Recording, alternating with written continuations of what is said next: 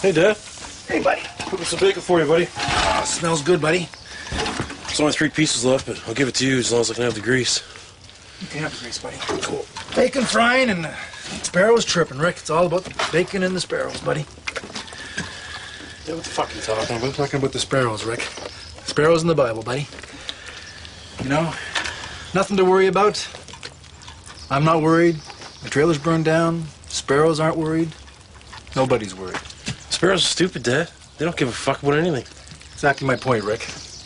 Maybe God forgives you for burning down my trailer, Rick. That's the point I'm trying to make this morning. Does old Gaudy boy forgive you for getting lap dances and playing VLTs? What's your point, Rick? There's nothing wrong with VLTs and getting drunk. You want some fucking bacon or not? Yes, Rick, I do. Rick, there's another point. We should be thankful for the bacon that we're having this morning. Because where do you think the bacon came from, Rick? From a cow.